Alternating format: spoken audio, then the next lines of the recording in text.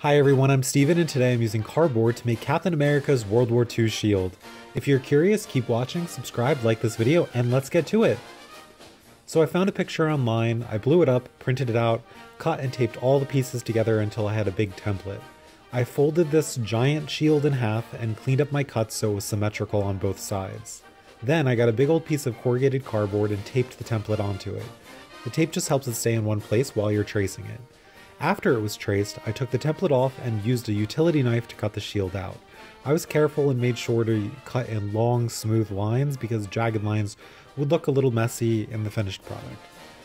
I popped the shield out and carefully bent along the corrugation lines. These corrugation lines should be running vertically, so that's top to bottom of the shield. Once everything's bent, you get a curve like this. See? It's a nice little curve. But there's still all these noticeable bent lines on it.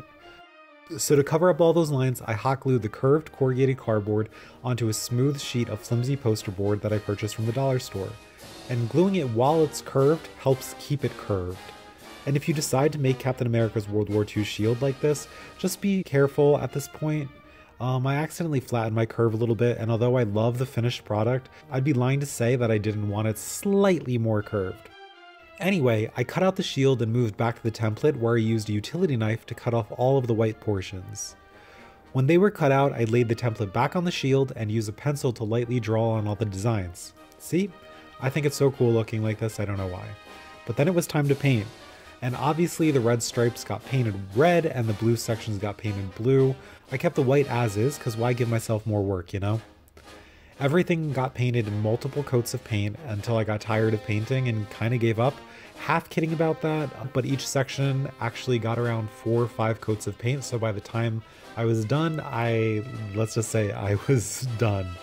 And I either freehanded or used masking tape in order to get the straight lines. If you use masking tape, just press it against your shirt or something so it gets a little bit fuzzy on it, on the sticky side, and that just helps when you put it down and then take it off. It won't rip up the paper. I hope that makes sense. Any messes that you make with the red or the blue paint that get in the white section, you can touch the white section up with white craft paint. So don't worry if you make a small accident. I definitely did, and it's not as bad as I thought when I was doing it, because I did think that I would have to paint everything over in white, but touch-ups really worked.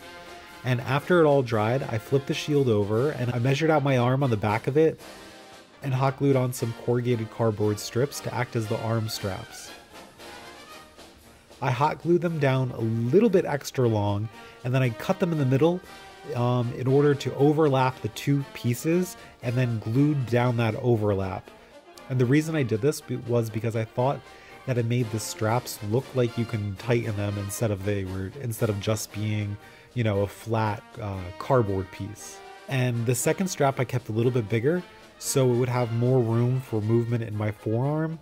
And hopefully you can see it in the video, but they're slightly different heights. So the one where your hand would go would be lower and closer to the shield, and then the one where your forearm would go would be a little bit roomier because you need more room for your forearm. In order to keep everything from looking too flat, I added some embellishments to look like rivets, and then I painted the back in gray and the straps in brown, but you'll see all that in a second when I'm back with the finished product.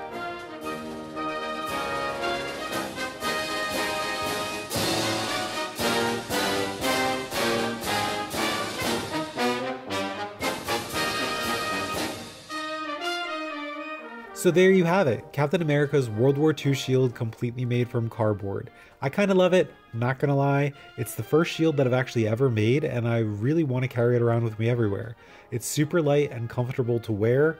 Overall, it was a very quick project to make, and the only time consuming part was painting multiple coats of paint to cover up all the red and the blue. But I'm super happy with it, and if you think it looks cool, I'd really appreciate it if you would like this video and subscribe to my channel. Thanks for watching, and talk to you soon everyone. Bye-bye.